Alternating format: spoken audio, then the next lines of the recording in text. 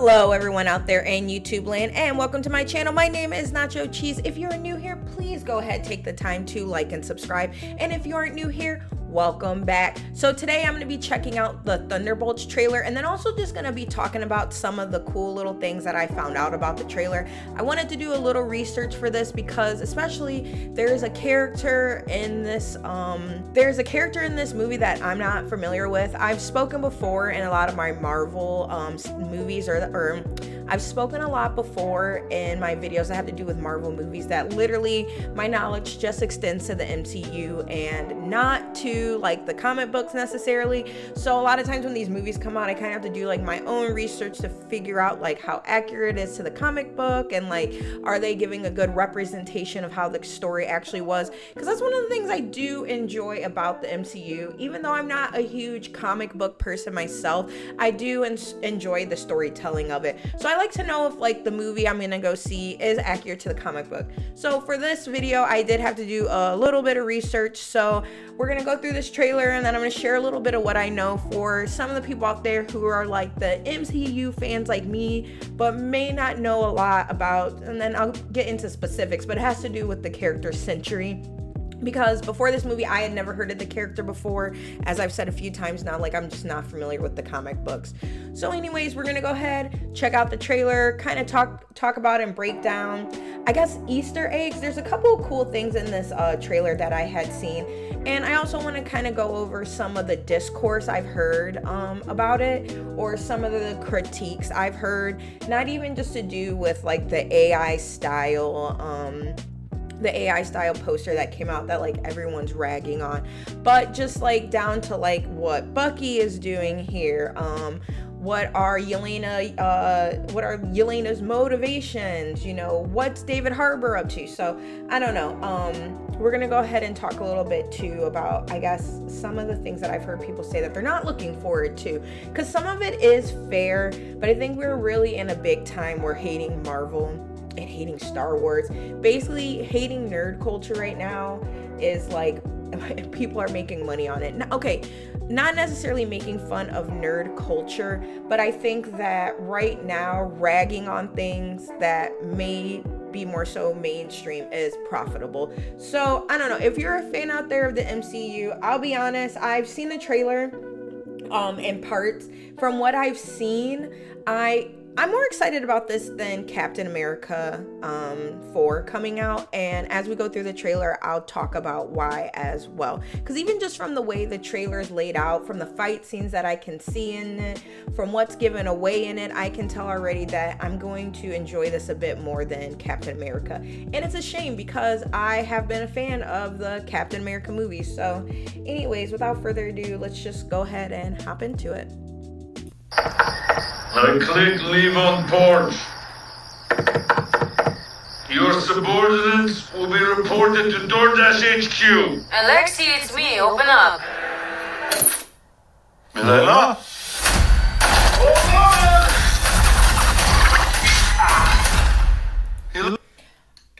Okay, so I may be one of the only few people who did not, or I may be one of the only few people who did see Black Widow, and I enjoyed it, and here is why. Because I truly believe that Scarlett Johansson appreciated, loved, and respected the character of Black Widow, Natasha Romanoff. So when she made that movie, I think she is genuinely an MCU fan. I can say that. I think that she's someone who did her homework. I enjoyed it. As a female viewer of Marvel, it's the style I enjoyed. I liked it more so than what I think they were going for with the Marvels. So I don't see a problem with every now and then catering to your female audience. It's okay, dudes. It's totally okay. I like seeing it though. I like the darker grittiness of Black Widow. And I enjoyed how she did Natasha Romanoff. I think it was great seeing that side of her. But anyways, if you did not see Black Widow, that's where these two characters come from. So we got here Alexi, which was Natasha Romanoff's foster dad essentially, and his and Natasha's sister Yelena. So last time we saw last time we saw Alexei was at the end of Black Widow, and the last time we saw Yelena was at the end of Hawkeye, I believe. So it's been a minute since we've seen both of them. Helena! Hi, Dad. Sorry about the wait. It was an important call, highly classified. Lot of work. Many irons in fire. You feel fulfilled? Oh, yeah, so full, so filled. But why do you ask this? What brings you here?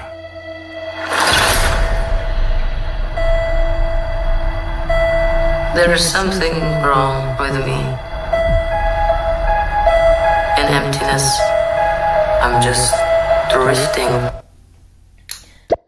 All right, so fun little Easter egg or little point out I want to make that I found out. So it shows here that Bucky is wearing, so I guess this is like a seal or like a pin that members of Senate get, or people who are operating in Senate get. So to me, that makes sense. Some people might have a problem with that, but you got to think about where we last saw Bucky in Falcon and the Winter Soldier. He was with Sam, and what does Sam do? We've seen Sam work alongside with the government before, and Bucky used to be a soldier. He was a soldier in World War II, and I don't think it's really outside of the realm to see someone who basically is like his career, a career soldier, is now working with the United States government. I figured also this is probably the best way that they can keep an eye on him, because he really did do some messed up stuff. But just a little point out that I thought was a cool little tidbit, because I've been wondering what Bucky has been up to. I've said a million times, I'll say it again, he is one of my favorite characters in the MCU. Just like the darkness that's within him, all the things that he had to go through, and then getting to see how he overcame it and made amends and atoned for everything he did, all the hurt and pain. I don't know, something about his character arc just has always spoken to me. I'm always been a fan of his character, so I'm not surprised at all to see him in a little bit more of a mature capacity. Maybe he's not so much more hands-on anymore, and I can imagine he really doesn't want to be, honestly, with everything he's been through. And I don't have a purpose. I thought throwing myself into work, and I don't have a purpose.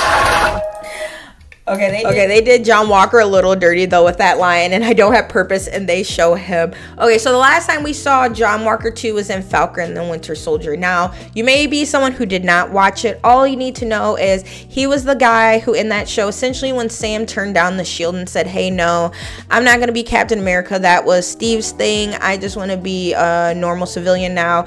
They went ahead and basically found another very decorated soldier without the serum at the beginning of the show, Falcon and the Winter Soldier. John Walker, this character, did not have the serum, but he did have the shield. Now, a lot of people did not like what happened to his character in Winter and the Falcon Soldier. What's strange though is I've read and I've heard people screaming like John Walker did nothing wrong, but to be honest, I don't think I've ever really heard anyone criticizing, saying that he did do anything wrong.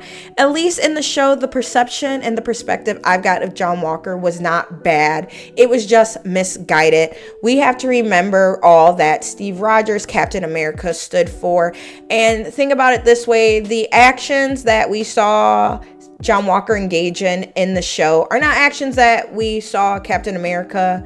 So I don't know, it is unfortunate what happened to his character. He did a little dirty, but I don't think in any contrast, were there people saying that he was the villain, that he did something wrong? I mean, he definitely wasn't the good guy. I don't think he was meant to be.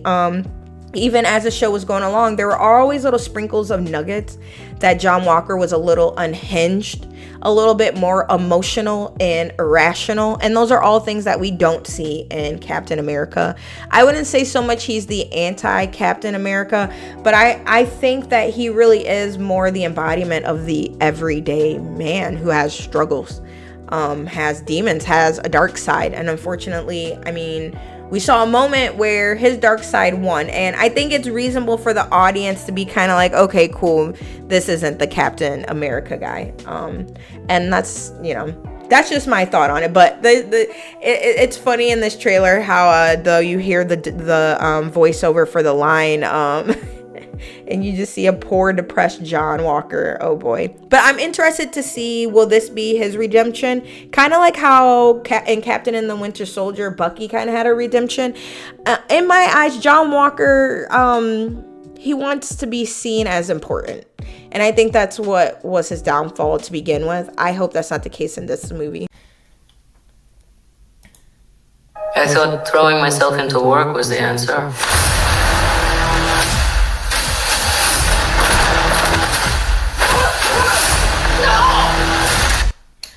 Okay, so I do really like this scene, and I like it because it is reminiscent of the Natasha Romanoff, the Black Widow scene in Iron Man 2. Our first introduction to Natasha Romanoff. She has this awesome fight scene where she's in a hallway that's more lit. So this is kind of like a contrast to that, is what I guess I'm going for, because in Natasha's fight scene, the hallway was a lot more lit and not as dark, not as dirty and gritty feeling, but I think it's really cool. Now, I've heard people give the complaint, oh, what can little 5'3" Florence Pugh do against all these men? I hear you, but if you go back and look, she's not doing hand to hand. The way she is fighting them, and I'm not a fighting expert, I'm just an enjoyer of movies and action movies, okay? So just say I notice things. I'm a noticer.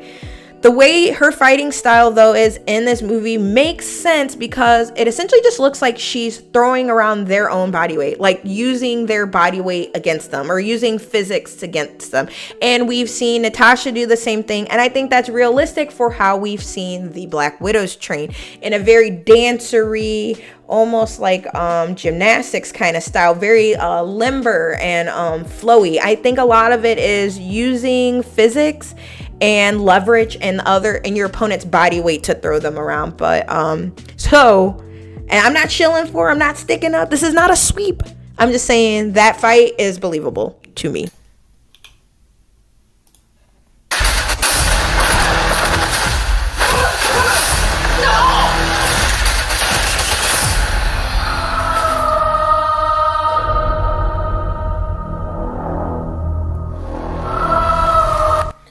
I love the way the music slows down here. But okay, so this is definitely Avengers Tower. 1000% it's Avengers Tower.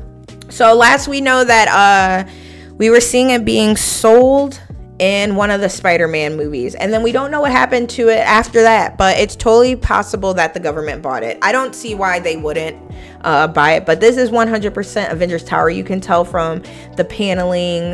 You could tell from the elevator that Yelena got out of.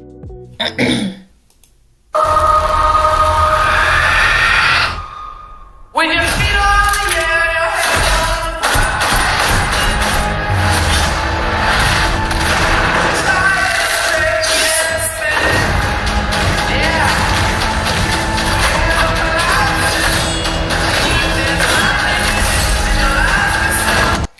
on I love that whole scene, but I also agree with everyone else who had the critique that that knife should have went through Yelena's face. It should have went through her face. John Walker is a super soldier. There's absolutely no reason why this knife should not have gone like right through her face. Let's take a look, like right there. That should have gone through her face. But I enjoy that fight scene. And I also, okay, so here's a reason why I really am excited about this. And this may be a little reason, but it's kind of big to me. Okay, so let's go back now. Sometimes in movies, there's a point in the movie where I'm guessing the writers come to where they're starting to set up the overarching plot, the theme, and they're gonna have to get all the characters on, let's say, the same train track. And there comes a moment where all the characters have to make a decision that's gonna get them on the same train track so we can get this movie going, right? Okay, let me take you back to a little movie called No Way Home. I wonder if anyone knows where I'm going with this. Okay, so in No Way Home, Peter Parker goes to Doctor Strange and says, Doctor Strange, I need your help. I need to make all these people forget everything so that me and my friends can go to college.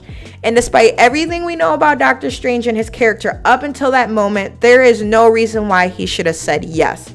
Had Doctor Strange said no, the whole movie would end it right then and there. Fight me. That's just my opinion, okay? Granted, I enjoyed No Way Home because I grew up on Tobey Maguire's Spider-Man. So when I saw that, I fangirl hard. I was one of the people, oh, yes! like I was.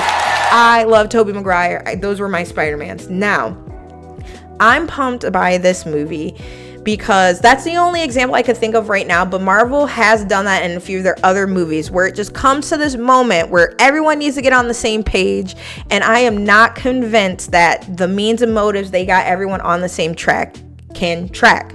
No pun intended. I believe that No Way Home literally could have ended right then and there at the Sanctum Sanctonium, the Sanctum Sanctimonious, Sanctimonious, oh Lord, the Sanctum Sanctorum right then and there on the steps. Doctor Strange could have just said no, and it never would have happened. He would have said, no, dude, I'm not doing this little spell for you. Now, in this movie, I'm getting the vibes of like a Saw setup. They're kind of getting put in a situation where I don't think they'll be able to say no, to be honest. I don't think the way Valentina is setting this up and entrapping them, in a way, I think it's gonna cleverly pique the interest enough, and especially Elena, considering in most of this trailer they told us she doesn't know what the hell she's doing anyways. And we have John Walker, who is on his own little redemption arc after losing the position of the new Captain America. I'm not really sure where Ghost is at this moment. We haven't seen her since Ant-Man and Wasp. And Taskmaster has just got out from under basically being brain controlled by her father. So it seems like at least 3 of the 4 people we've seen so far will have good reasons. I think we'll be able to be convinced to go along to move the story along. So just the fact of that is why I'm excited about this movie, because that shows me that some thought was put into this, and I appreciate that. And that's my little...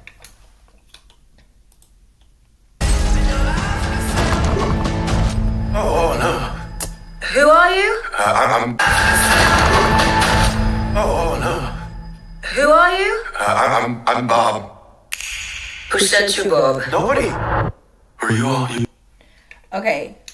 So this is a character that I am not familiar with, and I have a feeling if I'm not, maybe some other people may not be as well, especially if you've only watched the movies. So this is Robert Reynolds, aka Bob, aka the Sentry, aka the Void. And I did have to do a little research on this because this character has not appeared in any other MCU movies or show. So if you have not seen some of the Disney Plus shows, you saw this trailer, you saw this character, you said, who the hell is this? You were not far off. They have not been introduced yet in the MCU. So as far as I know and what I have found, this is a newer comic book character, but it has been around longer than the movies have been out. So it's a pre-established character. It is supposed to be Marvel's version of Superman, except this character essentially was a drug addict who, and I could be wrong, from what I read, I believe he's a drug addict who snuck into a lab, drank a serum, which essentially was the super soldier serum they used on Steve Rogers, except incredibly potent. He drank it.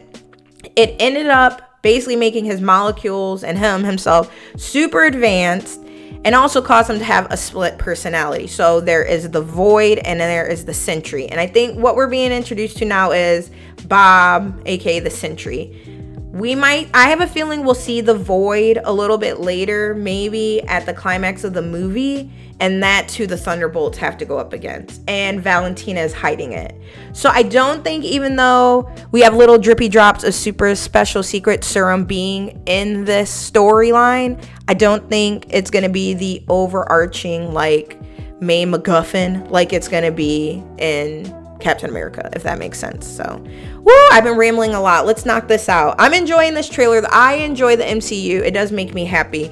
I know right now hating on the MCU, hating on Disney and Star Wars and all that is entertaining. It's marketable. It's profitable.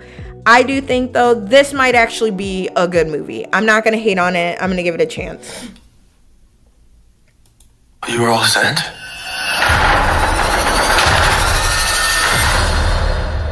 Everyone here has done bad things. Shadow ops. Robbing government labs. Contract kills. Yeah, so? So, someone wants us gone.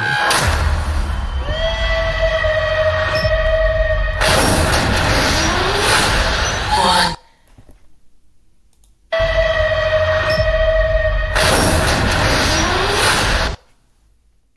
Okay, honestly and truly, when I first saw this part in the trailer, I did not know who this was. So if you did not see Black Widow, this is Taskmaster. I can't remember if I already gone over who this is.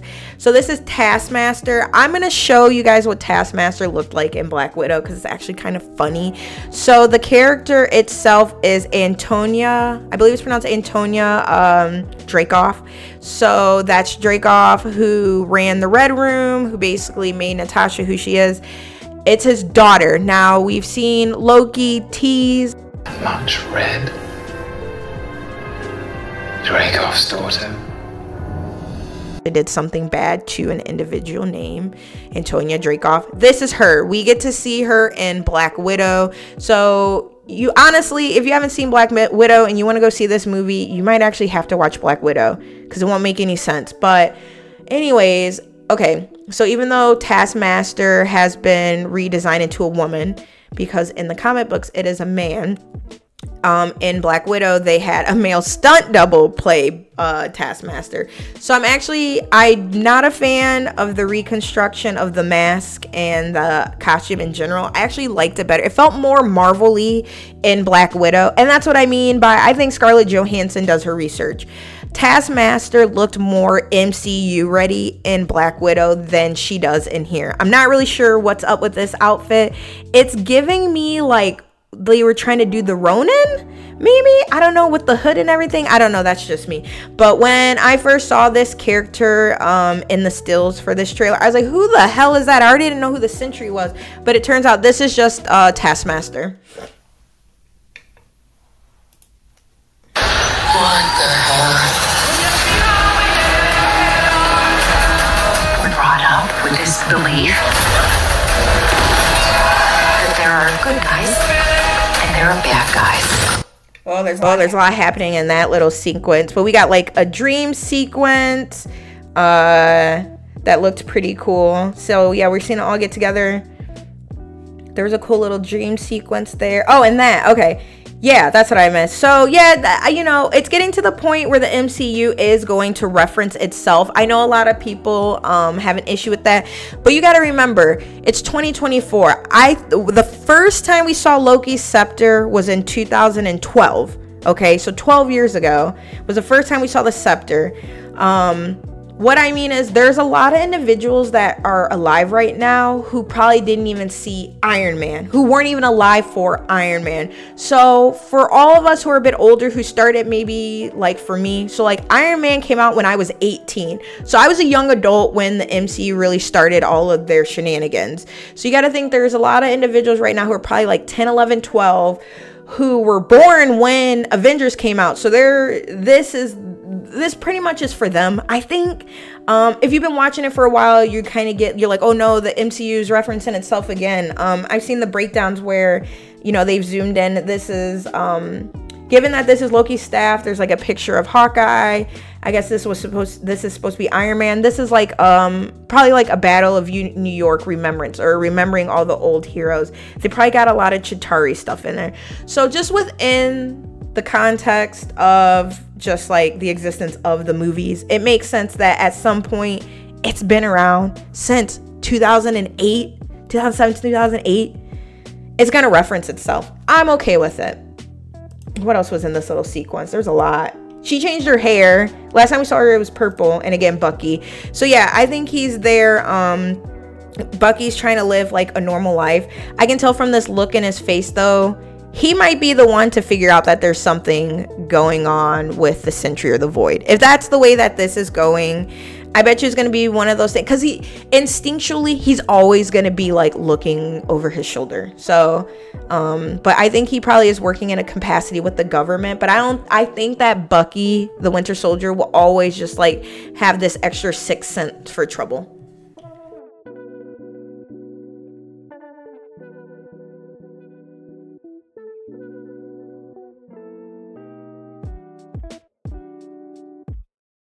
I was muted. That's a cool little sequence. That little dream sequence right there. That one. I thought that was really cool. I'm going to stop playing it, I promise.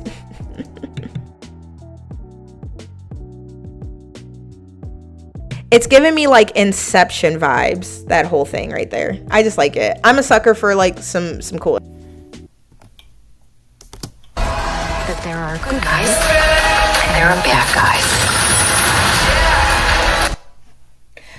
I like that whole scene of them shooting at Sentry, and then we get to see like what because I had to look at what his powers were. Essentially, like, he is impenetrable, so I think it's kind of cool that we get to see this scene. He just looks like kind of like over it and tired, like maybe he's been trying to like escape again. So I got a feeling like so what I learned about his character is that initially, like, so essentially he forgot who he was. The whole world forgot who he was. He actually had, it was Doctor Strange and Reed Richards made it so that the world would forget who he was. So I'm guessing that's a theme they're still going with. He doesn't know who he is. He probably is just super confused and knows that he can't be shot. Could you imagine waking up one day and then you just find out you're bulletproof? You're like, oh shit, here we go again. And there are bad guys. What's the plan? This could get messy.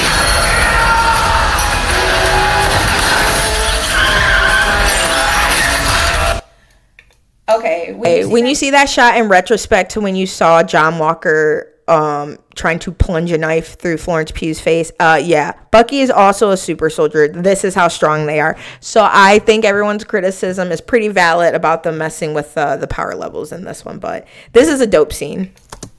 But eventually, you come to realize that there are bad guys and there are worse guys and nothing else. And there are worse guys and nothing else. Yeah. Okay. Yep. This is definitely Avengers Tower. Here's the bar, famously from when what was it, when Natasha and Hulk have their little moment, and then when Tony is antagonizing Loki. So yeah, this is definitely Avengers Tower. And I learned something cool.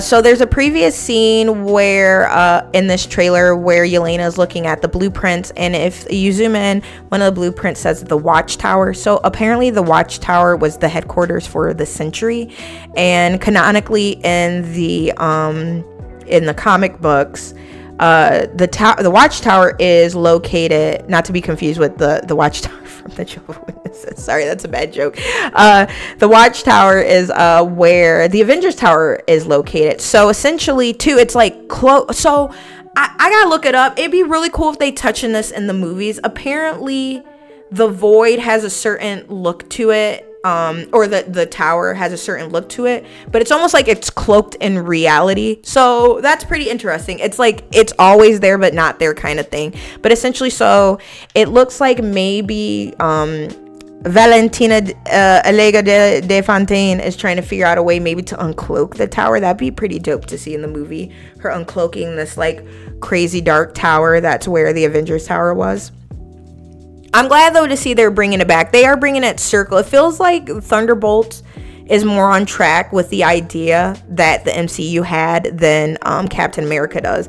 And I know that for a fact, too, and I think I'm pretty good in that assessment based on the fact that Captain America was rewritten like 4 times.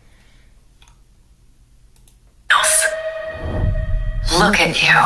So adorable.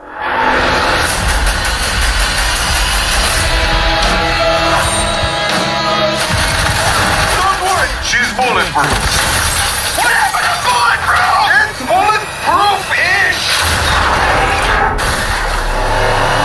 Is that Bucky? That's not good. Oh my god. Okay, here's a huge thing that really bothers me. This is my critique, my biggest critique for this trailer. They should have waited to show Bucky. They should have waited until this very scene. They shouldn't have showed him back at what, like, it was like 2 minutes in or something. Yeah, they should have waited until just this part, and this have been the only part they showed Bucky. I think less is more, and I think that really would have got people a little bit more interested. They kind of edited it this backwards, but I am glad to see Bucky. She's bulletproof. What happened to bulletproof? It's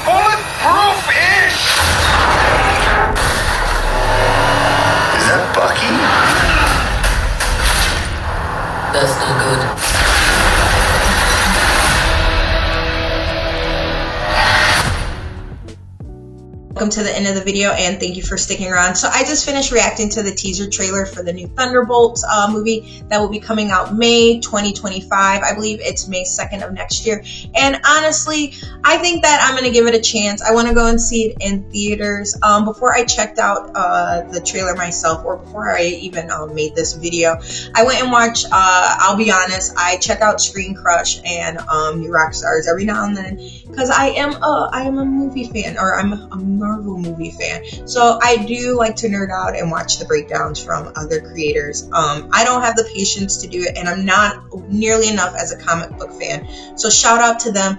Go ahead and check those out. They did it justice with a lot of the Easter eggs and tidbits that I couldn't get to in this video. So go ahead and check them out. Honestly, I think we are a nation divided right now when it comes to like Marvel movies and Lord of the Rings and Star Wars. It is very divided, and I'm not going to sit here and pretend like I don't believe that wokeness is being interjected into a lot of our new mainstream media, and it is affecting the quality of the content.